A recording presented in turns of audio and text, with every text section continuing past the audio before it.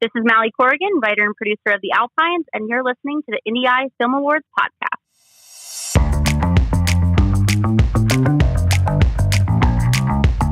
You are now listening to the IndieEye Film Awards podcast. Welcome to the IndieEye Film Awards podcast. I'm Matt. And I'm Dre. And we are back. Yay. For January of 2022. Happy New Year. I'm sure you've heard that a million times, everybody. Oh, yeah. But hey, yeah, we're the first time we're seeing you guys or talking to you guys, so. But we hit you with a lot in December because we had our regular December episode. Yep. And awards. Then we had our annual awards for 2021. Which was all of the months. And then we hit you with 6 bonus episodes that were interviews that we had with IndieEye alum, various directors and actors. Yeah, that was pretty cool. I mean, it was cool for me because I didn't have to do all the editing. Yeah. Oh my goodness.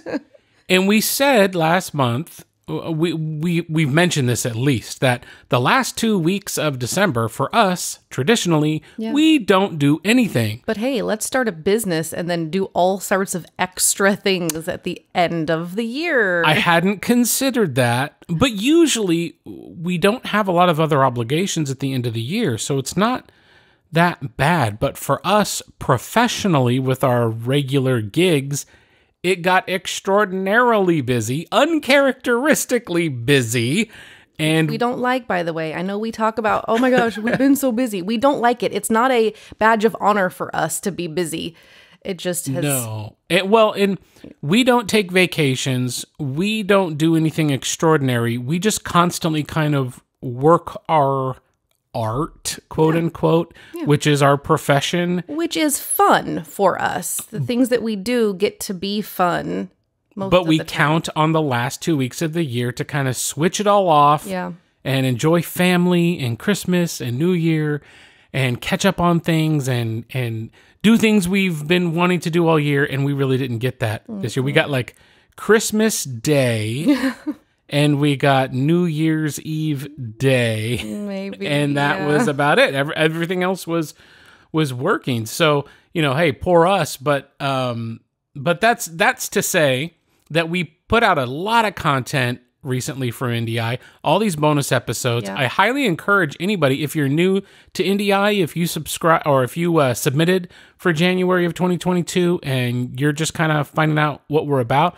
I hope you go check out those bonus episodes with the interviews with other filmmakers.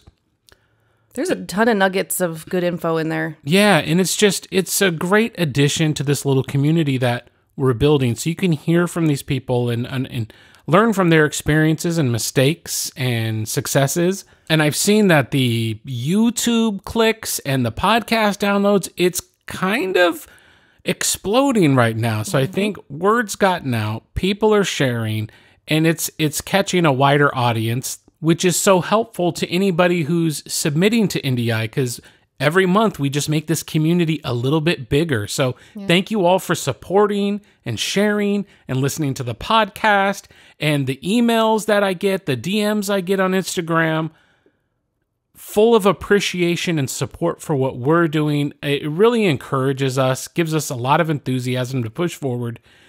And helps in months like January of 2022, where the submissions were out of this world strong. So many. And we had so much to go through. But a little bit of housekeeping, just some love, talking about the community here. Kevin Turner, who directed Beta, one of our shorts that won a ton last year, won our short of the year. I mean, it got lots of love, but in one of the bonus episodes is an interview with Kevin Turner. But he started his own podcast called Producer's Corner on his Logic Films YouTube channel, and I highly recommend anybody checking that out. We're going to put the link in the description to this episode for Logic Films YouTube channel, and go listen to Kevin talk about filmmaking. He's really good. And this is just great information that's out there for you to get.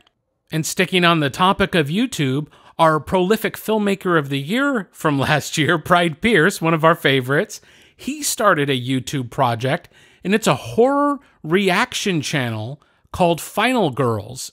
Girls with a Z, of course. And we're going to put that link in the description also. And this is a fun idea. It's a group of girls that are reacting to classic and modern and classic horror films. So if you're a horror fan, it's a fun place to go to kind of relive these films or see it through the eyes of people who are maybe seeing these things for the first time. Discussion going on there. So Final Girlz on YouTube, we'll have the link in the description. Check that out as well. I also wanted to mention that our Freedom Filmmaker of the Year, Rodney Roldan, will be playing Detective Mike Perez in an upcoming episode of American Detective, which will air on February 9th on Discovery Plus. So, which I'm a subscriber of. Yes. Oh my. So check out Rodney Roldan in his turn on American Detective on February 9th.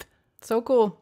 And a little love for another alum of ours, director Jan Miller-Curran, who submitted and won for Best Feature, Along Came Wanda, which stars Constance Brenneman, which I'll mention later in the podcast, and Kathy DeBono.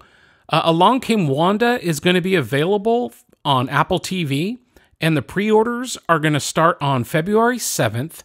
So from February 7th through the 14th, you can get the standard definition, which why would you ever do that? Or you can get the high definition version of the film for $4.99 as a pre-order. That's a temporary price. After that, it's going to go up.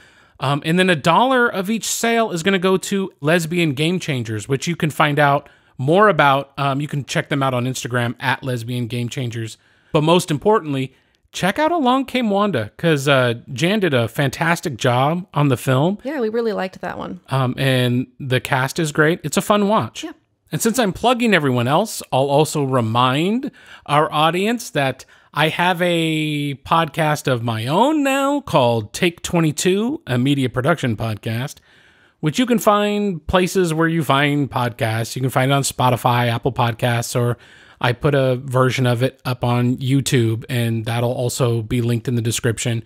And I've been so busy shooting and editing and working, but there's a couple episodes there, so if you haven't heard it yet, you can catch up on that, and hopefully I'll be able to record a new episode soon and talk about all this craziness that I'm doing that's not IndieEye since last month, how busy I've been working on media production outside of this. And Take 22 is just a place where I can talk about real life, in the field, media production, the type of gear I'm using, the type of work I'm doing and what I'm using for that work, and plus kind of telling the history of how I even got to do this professionally and make it a job.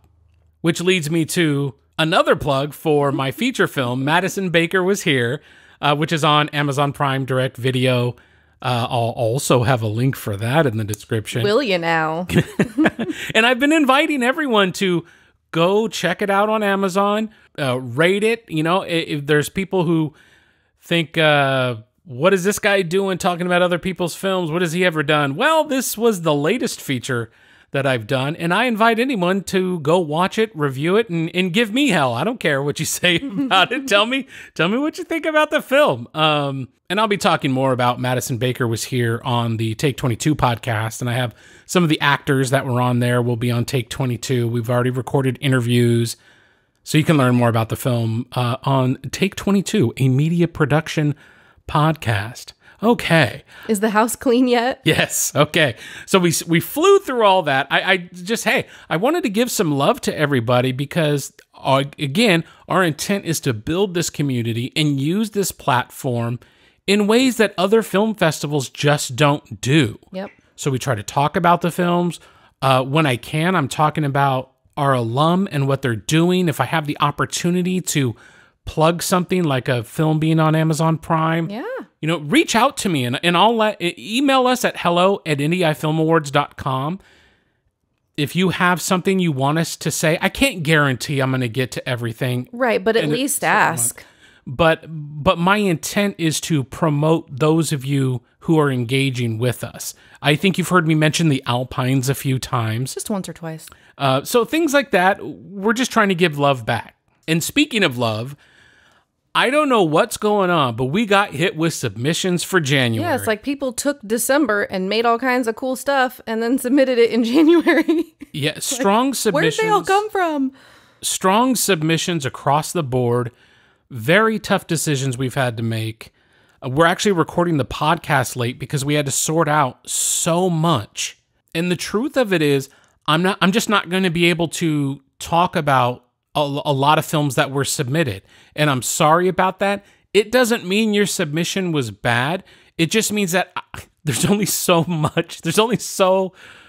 these podcasts can only be so long because not only do we have to sit and record them, I've got to edit it, I've got to get it out and get it ready, and we're doing all the back end stuff. So we certainly try to do the best we can to talk about the most things, but I have so much to say about several of the submissions that I'm going to just try to have to put a cap on it and do my best to not go into the weeds on some of these things.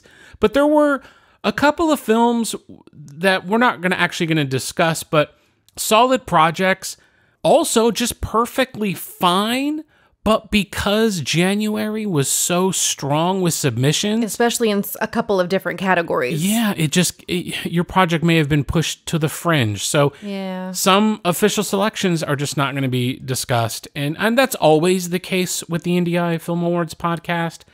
But I feel like there's so much more I could be talking about this month. But that said, let's try to get into it. And I'm going to tell you first off that somebody in January cheated. That's right.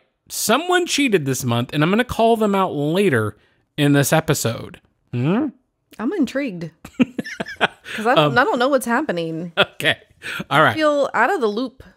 I like to be in the loop. Let me jump. We're going to jump right into the honorable mentions Which now. There are a ton. I don't know that we've ever had this many honorable mentions. Well, we've had this many honorable mentions, but I'm honestly, I think this is the strongest group of honorable mentions we've ever had. Yeah. I mean, I think all of these could easily be winners in different months. I mean, just again, the competition was nuts. So the first one I want to talk about is a documentary short called Archie, and this was directed by Michael Morris.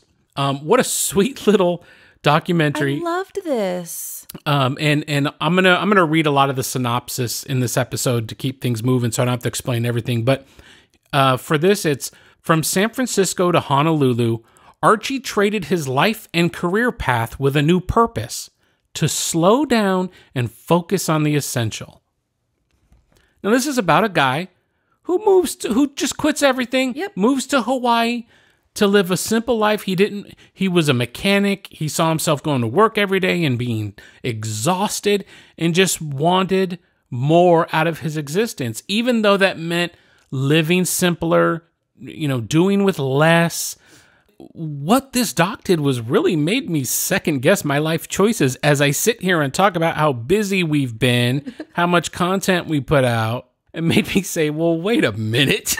Why aren't we just on the ocean surfing every day? Why are we not doing that? Why am I not in Oahu? But the great camera work. Michael Morris used one lens throughout this whole thing. Yeah, I read. And it's just simple. It's endearing. I think it's relatable to everybody because probably most of us should slow down a little bit, take some time to enjoy life. There's a lot of rush to do what's considered the norm. And, well, sometimes that's just the good idea because life is expensive and you don't want to be living on the street. Right. and it's not, suggesting that everybody has to go that drastic of like leaving your car with your parents and only taking your bicycle with you to live, this more humble life.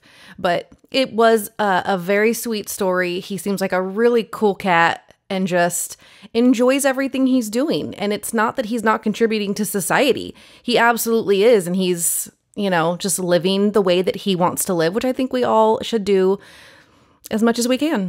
Well, and, I left this out, but he moves to Hawaii so that he and his girlfriend, they're not married. Nope.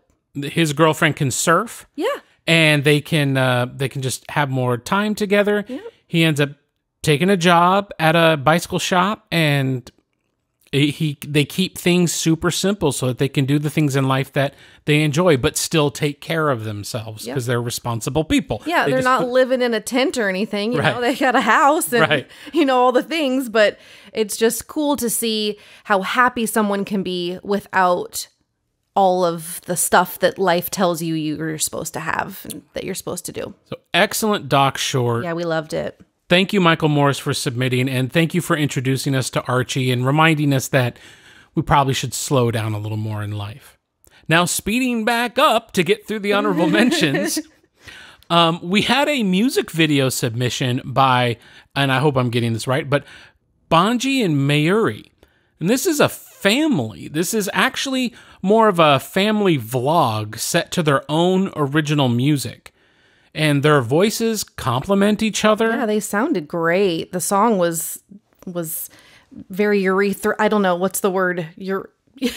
I'm not saying. Well, I'll just move on. Please. Well, because it's really a mix. It's a mixed bag of media, and there's no real story to this other than here are some places we've been.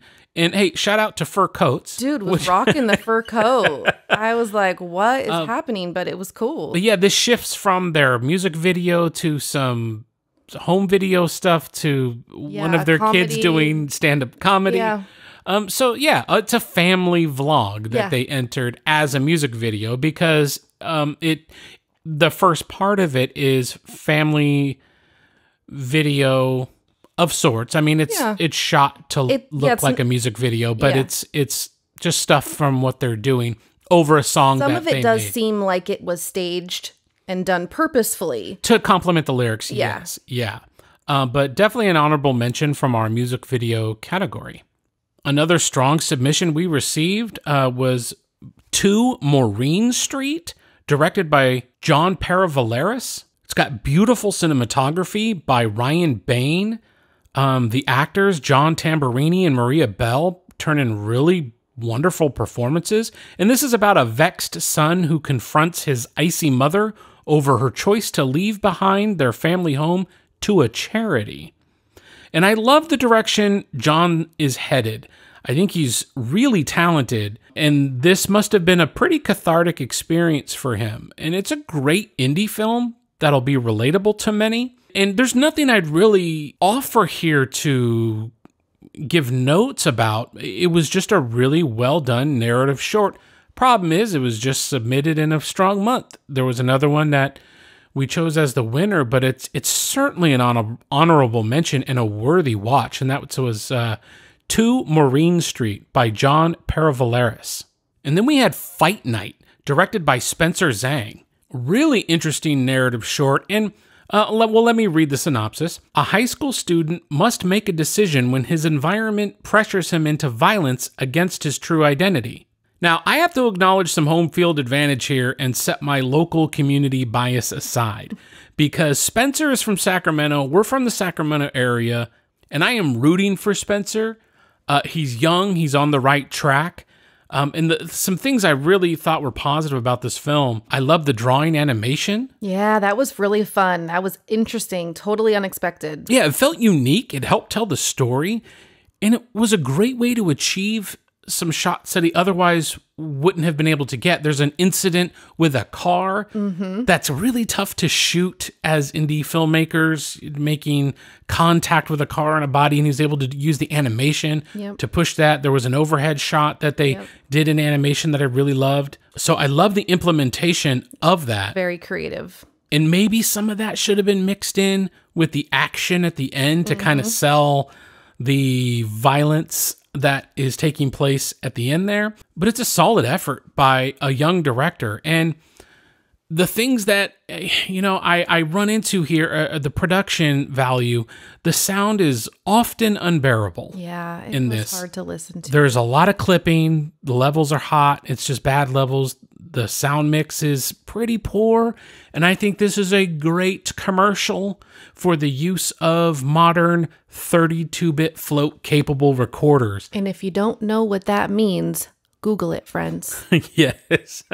Or go to my buddy Curtis Judd's YouTube channel. I was gonna ask you, which one of your YouTube people would be the best knowledge base for this. If you don't know of Curtis Judd, he's on YouTube, JUDD, and he helped me out with some bits on Madison Baker Was Here. But yeah, 32-bit float, I think, would have saved this production. Now, that's something that's pretty brand new at price points that are achievable for young filmmakers now. So it's just emerging, but it's basically, if you don't know what 32-bit float is, it's kind of like HDR when it comes to video. You just have a high dynamic range of sound, so you can whisper. And you can raise that without raising the noise floor, or you can scream into the microphone and you won't clip. You can always bring it down into acceptable levels with no problem. But it just seemed like whoever was writing the audio on this had the levels just way off. So there's some nasty clipping. And, just story-wise, here with Fight Night, there doesn't seem to be any stakes involved. Yep. It's just kind of this thing that happens. And I had to really read about Fight Night more to find out more about what's going on with Spencer and what he's trying to say in this film.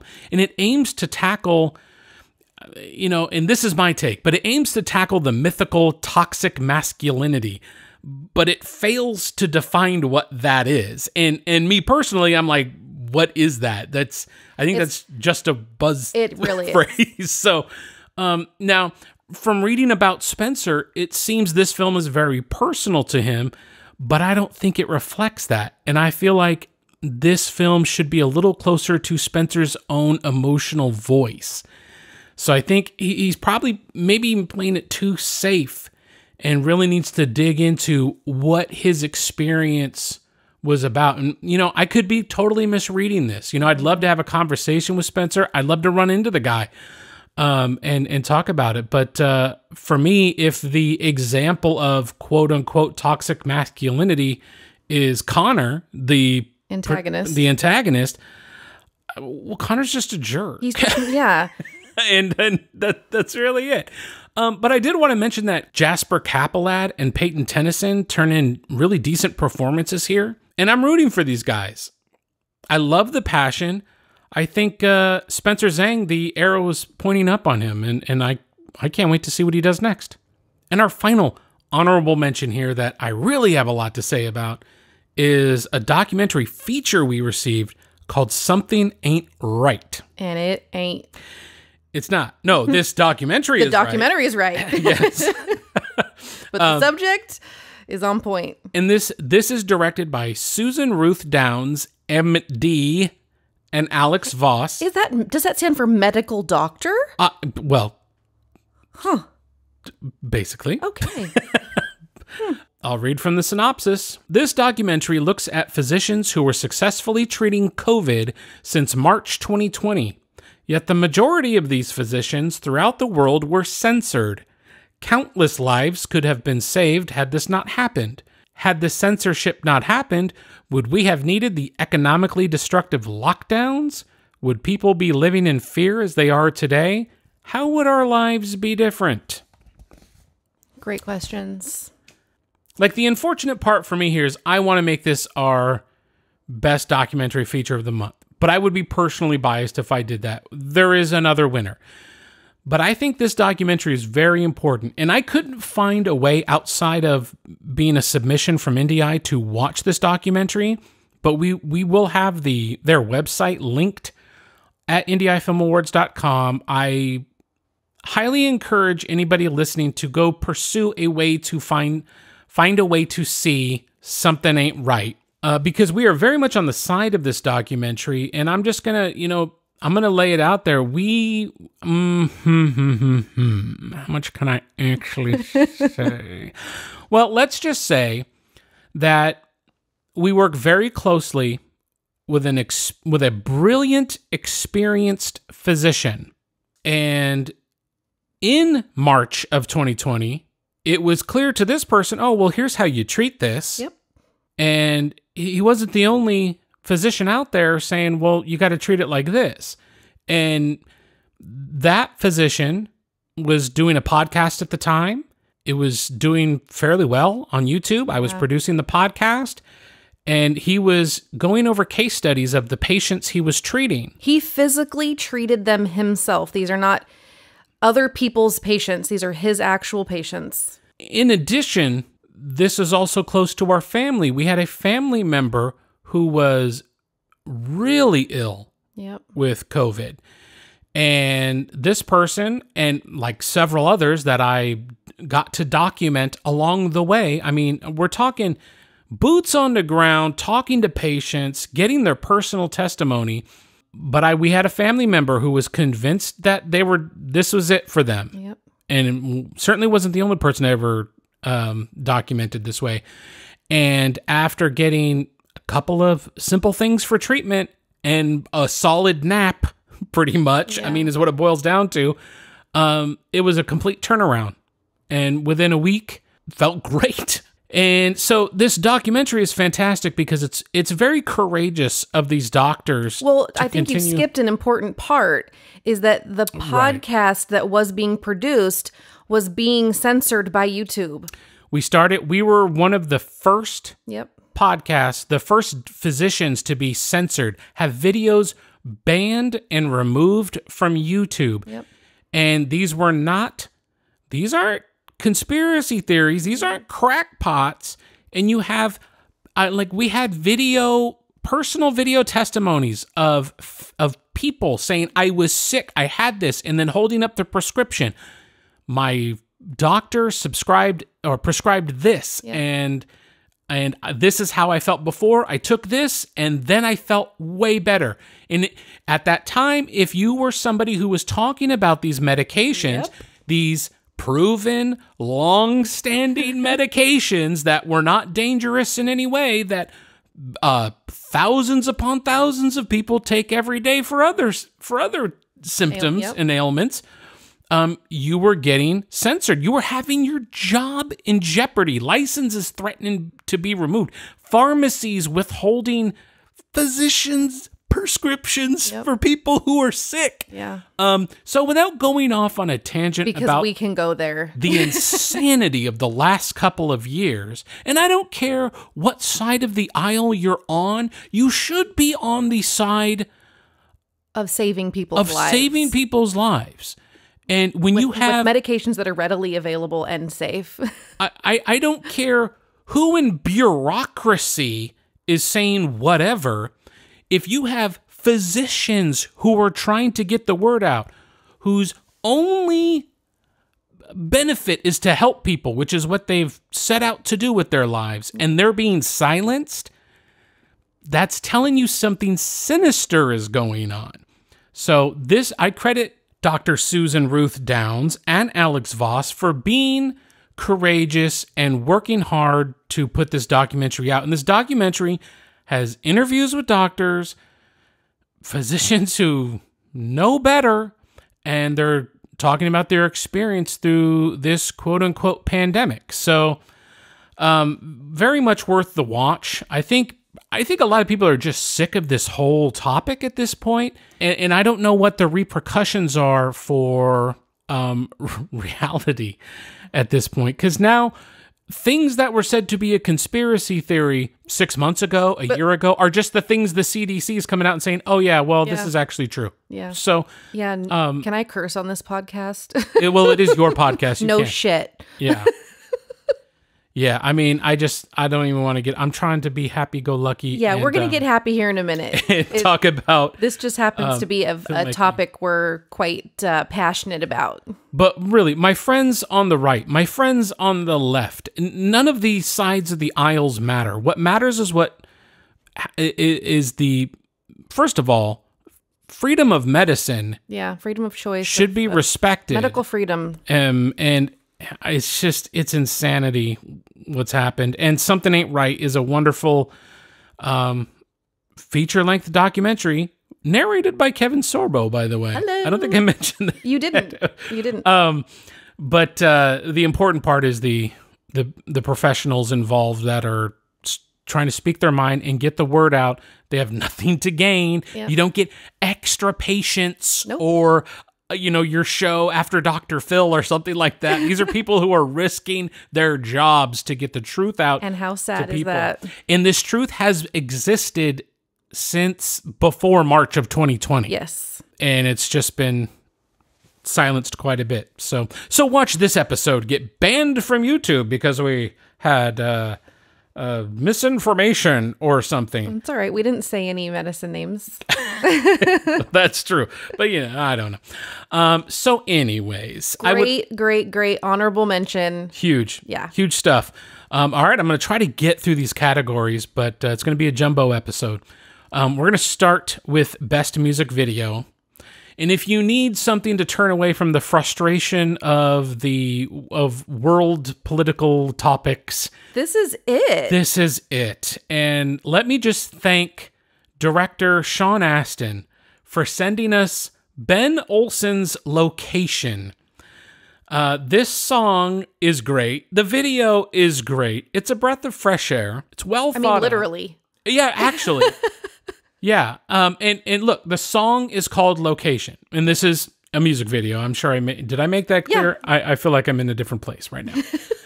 You'll catch up. And it's performed by Ben Olsen, who is he's a musician. He's an actor. I didn't know he was an actor. Yes. Well, it shows.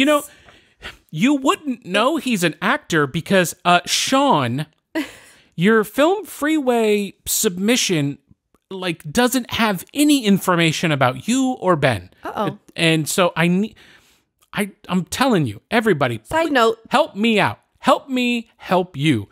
Give me information about what you're submitting so that I don't have to go do a bunch of homework to talk about it on the podcast. Normally, I wouldn't bother. But I liked Ben so much that I'm like, okay, I need to go to his YouTube channel. I need to look at all these links and find out who this guy is. And he's got this Tom Holland kind of glow about him. Yeah, he does. And we've linked the video over at IndieEye Film Awards. It'll be on the winners page. So check out the video. We'll have the link to his Spotify and some social media links. And this kid is worth your support. But the song is called Location. And the hook is basically...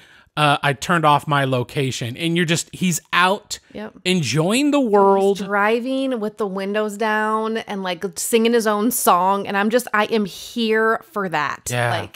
Sitting with a guitar out in the middle of nowhere. Yeah, on the roof of his car, just jumping off the rocks and enjoying the outdoors. I love it. That's something that I think it's coming after the last couple of years.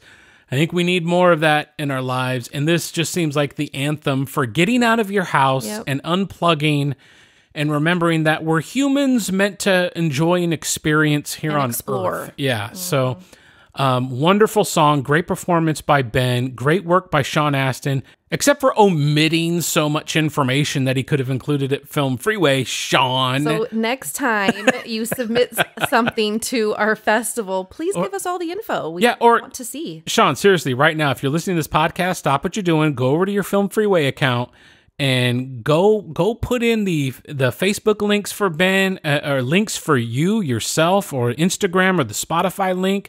And tell us more about Ben Olsen. Tell us more about Sean Astin so that the festivals you're submitting to have a little something more to dig into instead of just the music video. Just a tip from a guy who runs a film festival.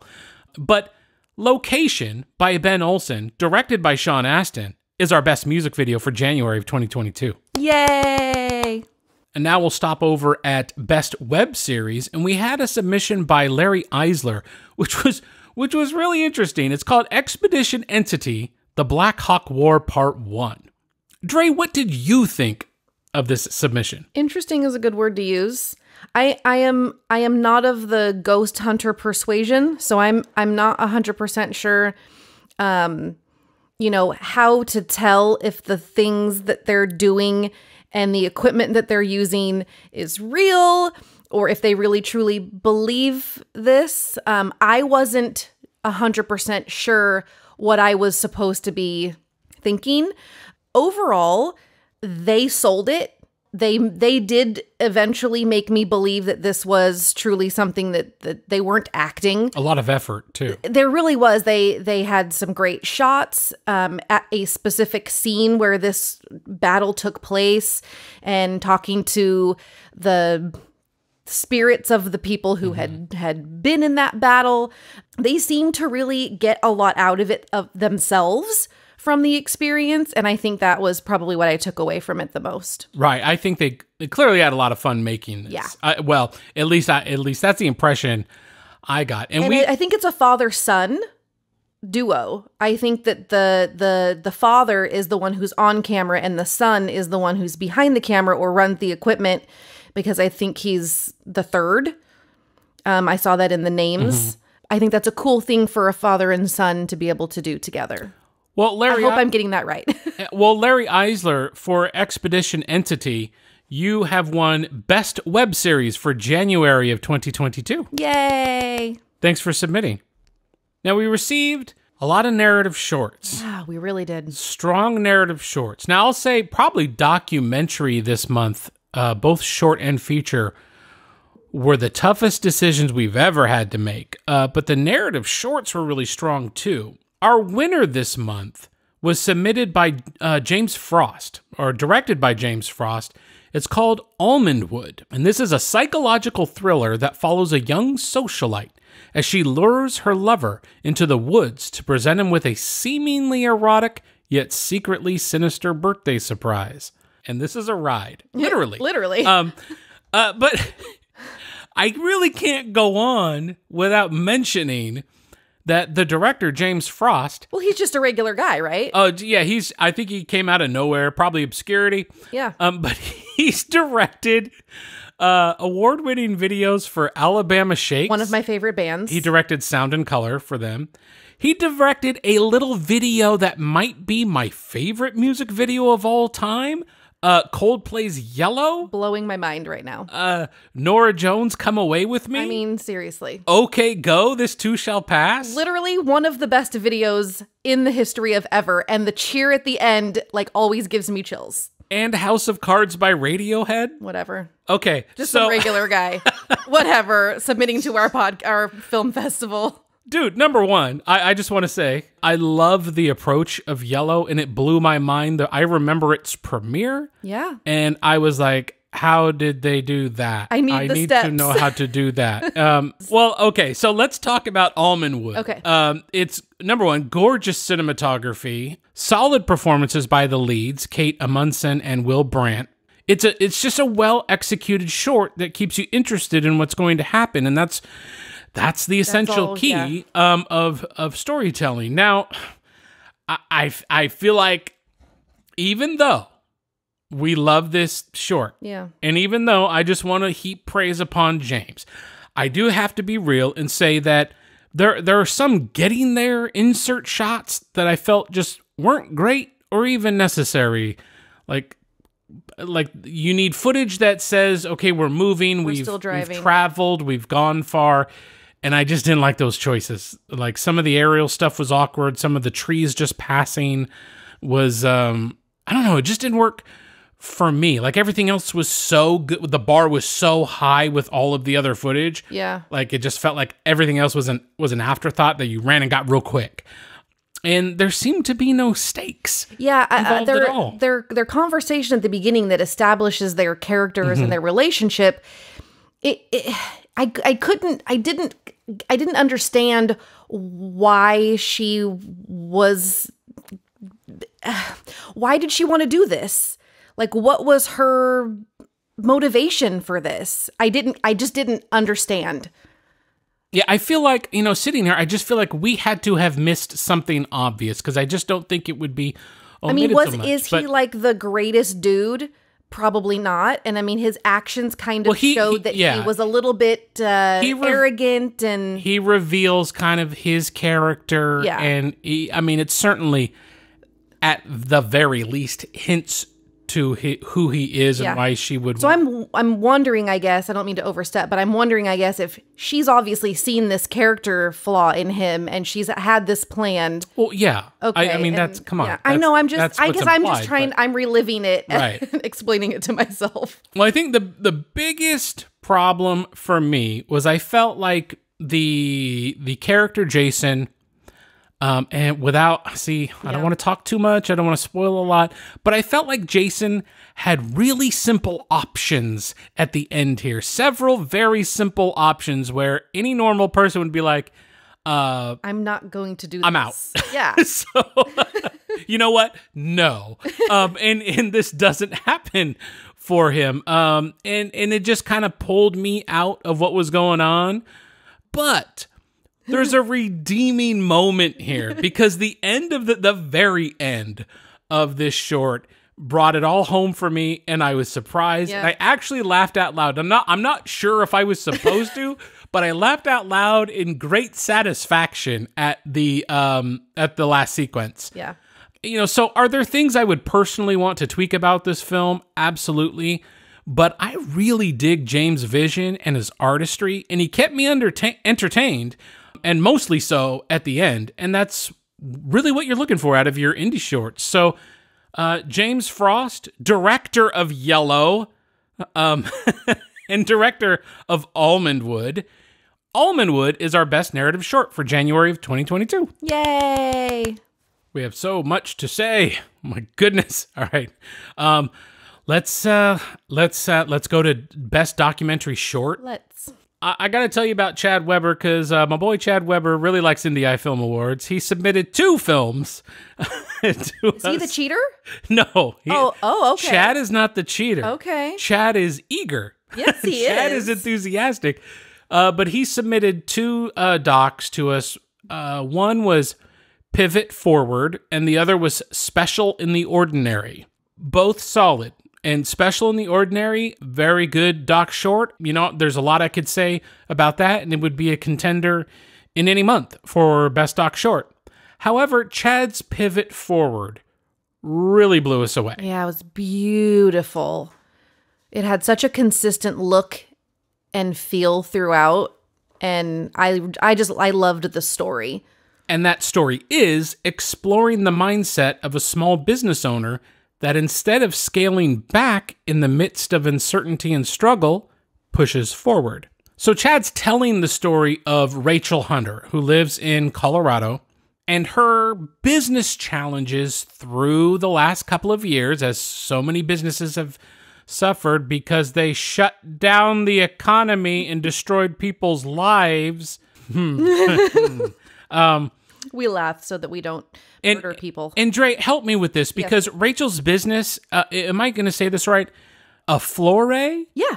Okay, great. So aflore.com, by the way, we will have that link over at IndieEye Film Awards. This is her business. She provides flowers. Yeah, she's a wedding florist. I mean, that was her sole business. I mean, weddings and events. And then, well, what happened to weddings in the spring and summer of 2020? Well, they got canceled because you can't be with other people. And so her business suffered, and it's her figuring out how to keep her business alive. Well, and not just keeping it alive, but going bigger. Like, yes. And getting into a building that she loved. It seems like... It gives me chills. I got chills right now. It seems like here's the dumbest thing you could do right now, given the world climate and your situation.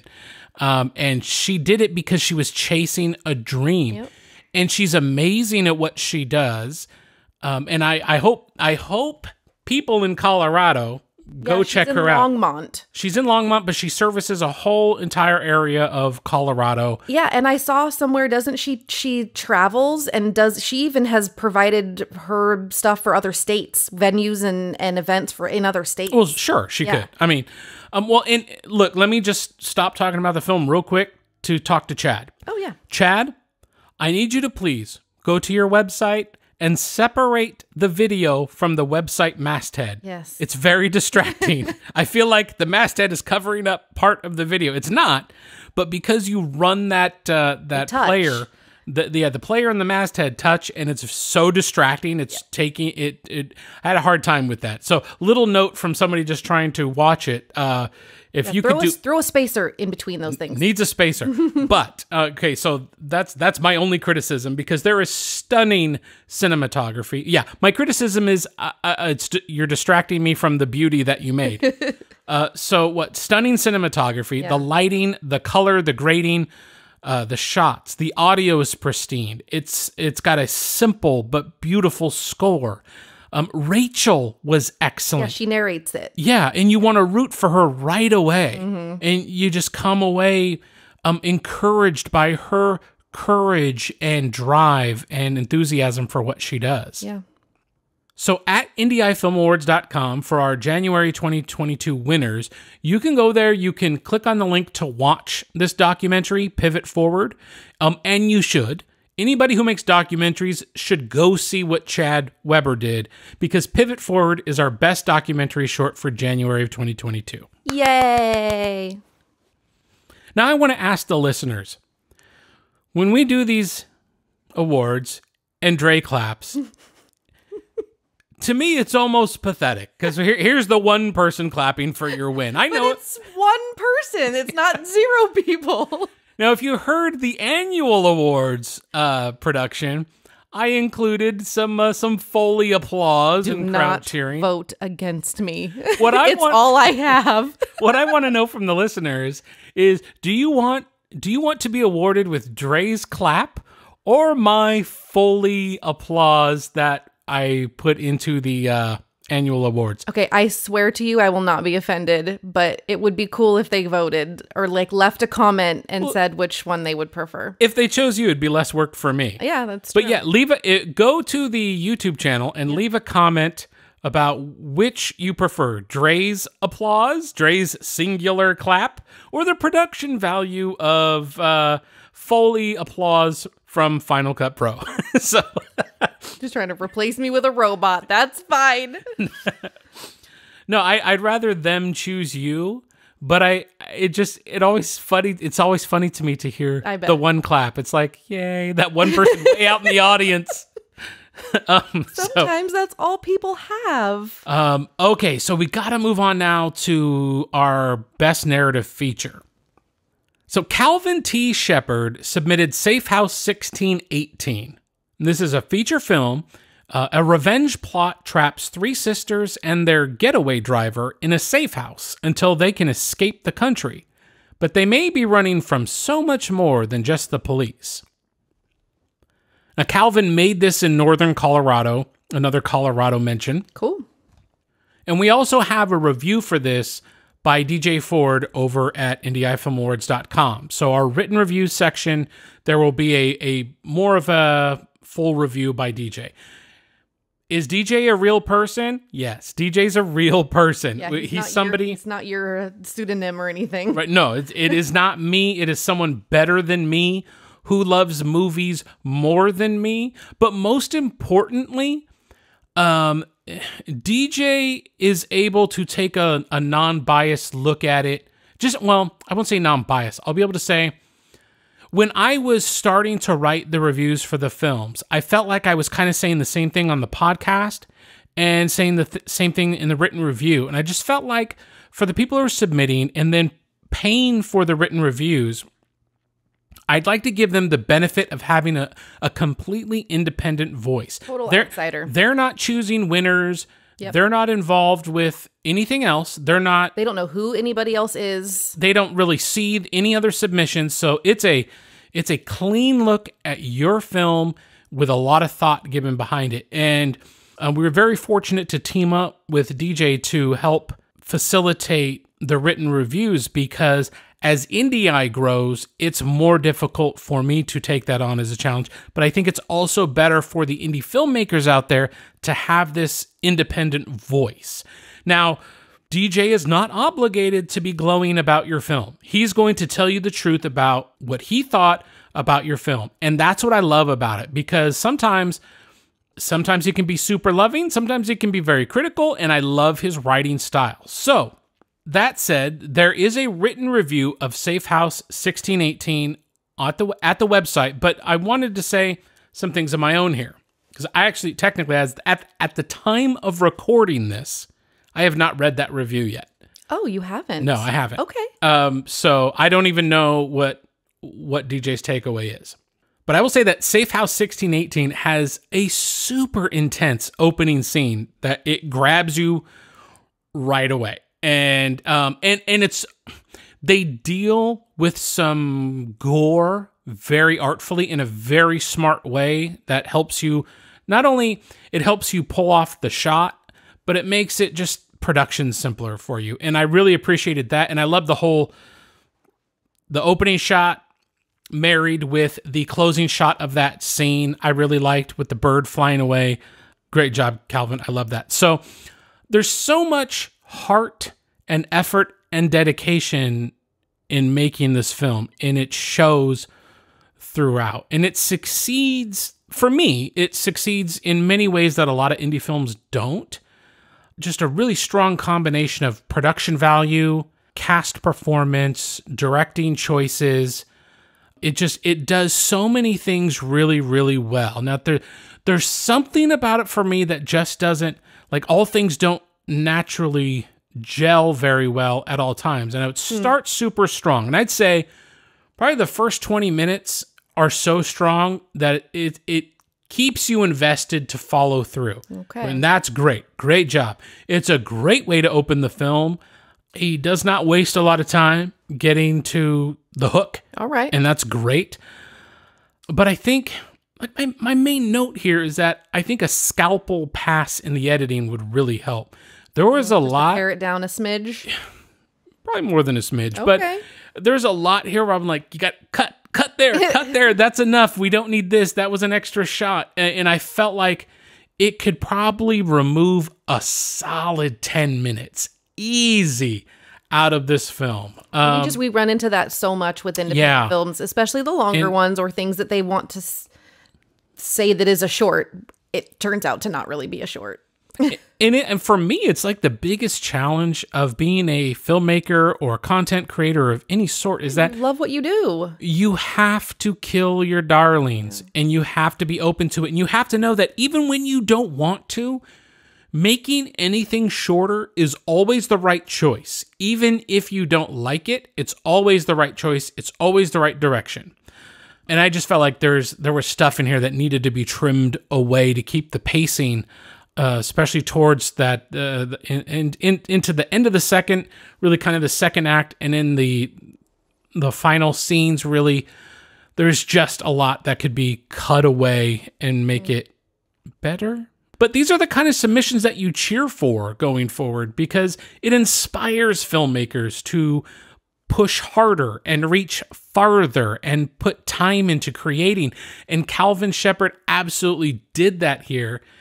He put together something really great, in my opinion, at this indie level. And, you know, I don't know what DJ's writing about it, but I encourage everyone to go check out the written review at IndieEyeFilmAwards.com for Safe House 1618. Tremendous submission, Calvin.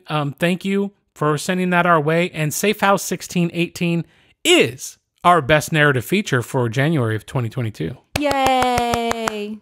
Now, for the other feature category, Best Doc Feature, I'm shocked because we had so many really good submissions for documentary features. This is not a category that typically gets a ton of submissions. No, we get a couple of really good options. But this month, people came to play.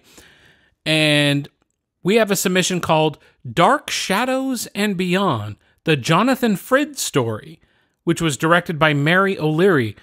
So I'm going to read the synopsis here. The first documentary devoted to Canadian-born star Jonathan Frid covers the fascinating life and career of the Shakespearean actor, who became a TV icon in the role of vampire Barnabas Collins on the Gothic daytime serial Dark Shadows.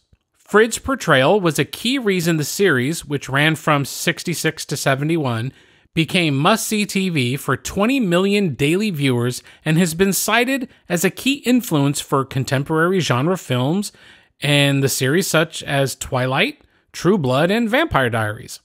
Twilight. And a little bit that it has here about Mary is Mary O'Leary is a daytime Emmy-winning producer who has worked on 5 daytime television dramas, including Guiding Light, Another World, One Life to Live, General Hospital, and The Young and the Restless. Literally all the best. Yeah. Operas. Dark Shadows and Beyond, the Jonathan Frid story, is her first documentary. She conceived, directed, and produced the feature-length film. Wow. And it's very impressive. I mean, it's an hour and 40 minutes that moves fast, and it's got great supporting interviews, clips from the shows, images, music that keeps a nice rhythm. It's never intrusive. It's just a well-told story by someone who really knows what they're doing and could probably make the life of a river rock seem fascinating. I mean, just high applause for Mary O'Leary for the assembly of such a documentary. It's a lot to take on. I mean, you're talking about basically a man's life story with a career in film. There's so many corners you could go into, and while in those corners, you could get bogged down by a lot. And bogged down probably isn't the right term, but you could probably spend a lot of time in certain aspects of Jonathan Frid's life, but the pacing is done so well. I was really impressed by what Mary did here. So we gave Dark Shadows and Beyond, the Jonathan Frid story, our best documentary feature for January of 2022. Yay!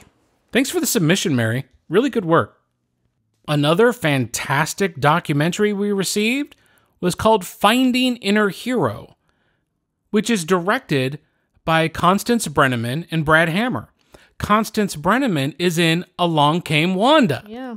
Which, at the top of the podcast, we said go pre-order Along Came Wanda between February 7th and the 14th.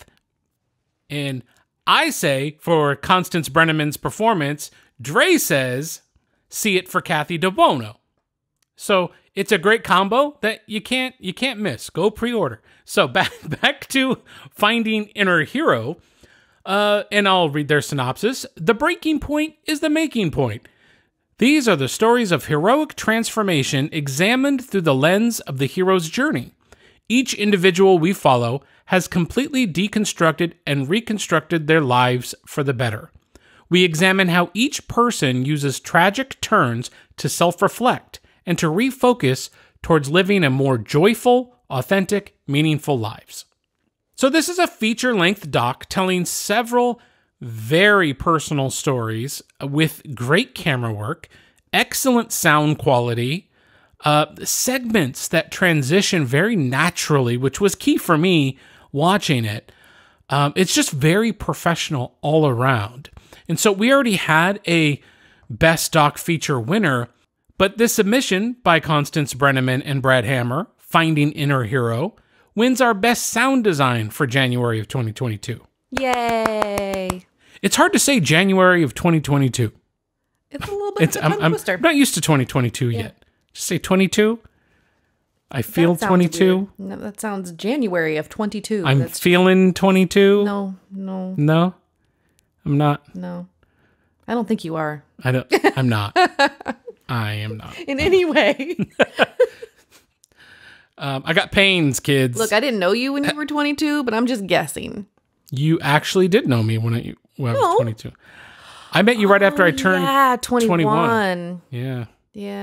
Yeah, so anyways, more about Matt and Dre's personal life. We're old. Well, she is. I'm very young, and by very young, I mean 4 years older than me. I mean very immature. So, but I have more documentary talk for everybody. Fun. Because you may remember a submission from December, and if you haven't heard December's podcast episode, why haven't you heard it? So you mean to tell me you're listening to January 2022's episode and you didn't go back and listen to every single episode of IndieEye before? But no, December, we had a short film winner, Peaches, which so good. Fairly good. You can hear us gush about it on the December episode of IndieEye Film Awards. Yeah. And but that was directed by Benjamin Hunt. And Benjamin submitted a doc short to us this month. Well, Benjamin teamed up with classmates from Chapman University for a documentary travel course to make this doc short. And this crew consists of Benjamin Hunt, Andrew Jung, Sarah Cano, Sam Hartman, and Kendall Rich. And the film is called Jeepney, a Philippine Icon. And as they describe here, the jeepney, or jeep, as affectionately called in the Philippines, is the most popular mode of transportation for thousands of daily commuters. This documentary explores the jeep's importance in Filipino culture through the eyes of local drivers, passengers, and business professionals who rely on the jeep in more ways than one. Now, I love that they were able to, I don't know how this came about, but they focused on this really specific thing and then just shot the hell out of it. And the cinematography, I guess, goes to credit to Ben Hunt and Andrew Jung. But this is gorgeous. The sound is great. The storytelling is great. And again, these people are just knocking this out of the park. So they're doing big things over at Chapman. You want to get into filmmaking? I generally don't recommend going to film school. And that's a whole other conversation, especially in contemporary times. But I think whatever they're doing over at Chapman University seems to be putting kids on the right path. Yeah. And I just thought this was absolutely gorgeous. Now, we had so many strong docs. It was difficult to sort through them all properly. But Jeepney, a Philippine Icon, wins our best cinematography for January of 2022. Yay! So what else you got, Ben? You got, I don't know, you got some animations, you got music videos, you got a feature-length film. I mean, what's coming next? Let's go. Great job by everyone involved in making that. Absolutely beautiful work. And what a cool opportunity to get to shoot down there in the Philippines. Just so they went and did all the shooting. They didn't like just gather footage or like, wow. That's exciting. At some point this year, we're going to have Ben on a podcast and talk about Peaches and this and everything that he's got going on. And he can explain more about how they pulled this all together. So I look forward to an opportunity to chat with Benjamin Hunt and get more information about all this. So we talked about Safe House 1618, which was directed by Calvin T. Shepard. And Jasmine Day plays Jo. She's the lead in Safe House 1618, and a lot was asked of her for this role. It's just a huge range for her character. There was a lot to tackle, and we felt she did it well. And Jasmine Day earns our Best Actor for January of 2022. Yay! Congratulations, Jasmine. And again, casting is directing, and Calvin did a good job there. Now, speaking of casting is directing, you may recall at the top of the podcast episode, I mentioned we had a cheater for January, and that's what I'm going to talk about next.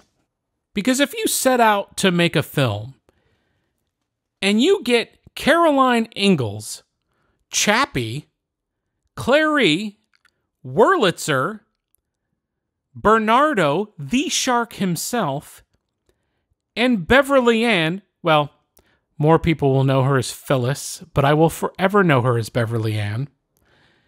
You are cheating. What am I talking about? I'm talking about a little film directed by Valerio Zinoli called Not to Forget. And it stars 5 Academy Award winners. Like how? He's got Karen Grassel from Little House on the Prairie, Louis Gossett Jr. Really? From everything. Yeah. And anything he's in is going to make me love it. If you don't know who Chappie is, if you don't know what movie Louis Gossett Jr. played Chappie in, then really, what are you doing with your life? Go watch Iron Eagle. Now, I wanted to initially refer to him as Drac. What's that from? Go watch that movie if you don't know what it's from. Watch all the Louis Gossett Jr. movies, but those are my favorites that he was in. Who's Beverly Ann and or Phyllis? Well, that's Cloris Leachman. Beverly Ann is from Facts of Life. After Mrs. Garrett left, it was Beverly Ann. You're right. But she's, I mean, from Phyllis, her own Phyllis show, but it was a spinoff of Mary Tyler Moore. Olympia Dukakis. Hello, Clary from my very favorite movie, Still Magnolias. I know every single one of her lines from that movie. I mean, and just OMG. The amazing careers of everybody. Tatum O'Neal, who I refer to as Wurlitzer, and if you don't know what I'm talking about, go look it up and catch up with American cinema. And George Shakiris from 1961's West Side Story. He played Bernardo. All of these people are in Valerio Zanoli's Not to Forget, and it makes it a movie you can't forget. This is a fantastic film. So how did Valerio cheat? Well, he got 5 Academy Award winners in his film, and then he submits for Best Ensemble Cast. Like anybody had a chance to even win. Now, listen, I'm going to use Valerio as a example here, and then I'm going to talk about a lot of good things. Going forward, we're going to put this in our writing and our rules now going forward. Going forward, if you want your film to be considered in these subcategories, we're going to have to ask everyone to please submit it to a main category. Yeah. If you want an actor to be considered, you're going to need to submit that film to its proper category. And please, please, please include in your cover letter who you want to be nominated for that actor. That is all going to be requirements. Just because it's really not fair to everyone else and it's not fair to our time, quite honestly. As IndieEye Film Awards has grown, it's just difficult for someone to make a submission to one of these subcategories, and it's a feature-length film, and we have to watch it for consideration for this one particular category. Yeah. We're going to have to ask everyone to, let's use the main filter of submitting to narrative feature or whatever box it fits in, horror, whatever it's in. And then also please include the subcategory. So that's something that we're asking everyone to do from here going forward. And the reason why we couldn't really consider Valerio Zanoli's Not to Forget into our best feature category was because he didn't submit for that category. Yep. But he did submit for 2 categories. One being Best Ensemble Cast, which Valerio, you won Best Ensemble Cast for January of 2022. Yay. And because casting is directing, and you directed the crap out of this film. Really it's did. Wonderful. Valerio Zanoli is our best director for January of 2022. Yay. Okay, so here's the synopsis of the film, now that we've given everything away. But after a life of little scams, a self-centered millennial is sentenced to take care of his grandmother, who is affected by Alzheimer's.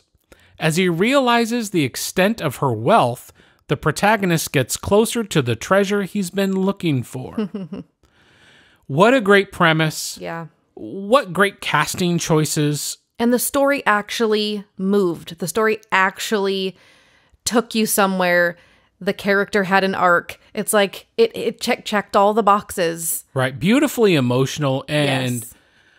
And wow, what a cast to get to work with, and what a wonderful story to tell. And it's beautiful, and technically it is sound.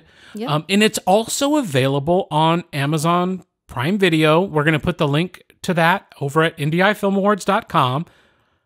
Highly recommend everyone go check out this film, support your fellow filmmaker, and enjoy the heck out of this cast, because it's like a treat. It is. So well done, Valerio. Love the film. Your future is bright, and I'll watch your movies anytime, sir. And I think with that, we just got through the entirety of January for what we're able to fit into this episode. So all of our housekeeping plugs, we put those up at the top of the episode, but I just want to say one more time, thanks to everybody for the continued support, helping IndieEye Film Awards grow. It's really showing, and it's making us work harder every month. But we're so happy to do it. So happy to hear from the filmmakers involved. and I try to hit on this every time, but if your film didn't get mentioned, if your film didn't get selected, and sometimes we do official selections, which are films that make the cut. These are things we're absolutely considering for the categories you nominated in. Sometimes they're not a winner. Sometimes they make it over to honorable mention, or sometimes we don't talk about them at all, just time depending.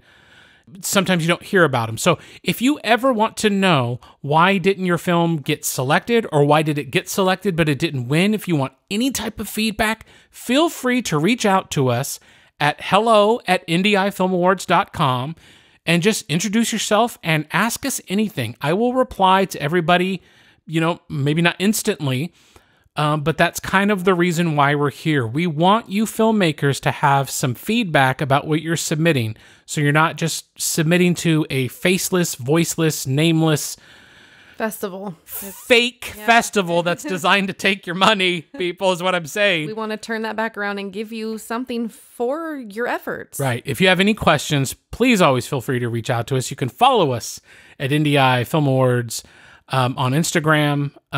Please, I guess the YouTube channel's getting a little bit more love and support. And really, that is the only place to interact with the podcast specifically. That's because you true. can't really interact with the audio version of the podcast through the podcasting apps. So that is if true. you want to interact with us, definitely listen or watch.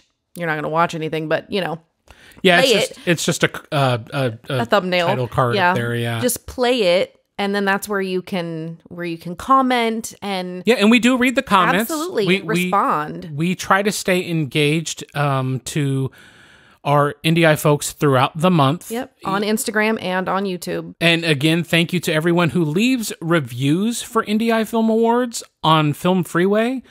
I really think that's helping other filmmakers see that this is a quote-unquote legitimate festival, but it's something that's unique. Yeah. And, we're a little separated from other film festivals that are just names and submissions and laurels if they happen to keep their schedule.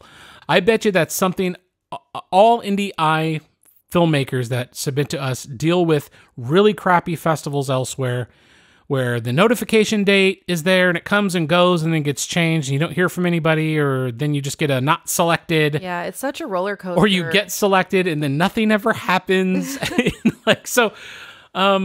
try to be as transparent as possible, and we just try to be this engaging little community where not only do you hearing from us, but you have an opportunity to see the winners page and have links to everyone else who's involved. You can go support other filmmakers, and learn from make them. connections. Yeah. This is your film festival event. So we're not in a green room sipping cocktails and eating cheese, but you can go to the winners page at IndieEyeFilmAwards.com. And you can get yourself some cheese from your refrigerator and enjoy this podcast with a snack. Well, yes, you could. We would, but they're not withdrawn. And the winner for February... Hey, listen. Excuse me, I was chewing. If I could eat while we're doing this podcast, I would. All right, well, let's wrap it up. January was an absolute monster. Thank you to everyone for your submissions. The quality was high. Everyone's raising the bar really high.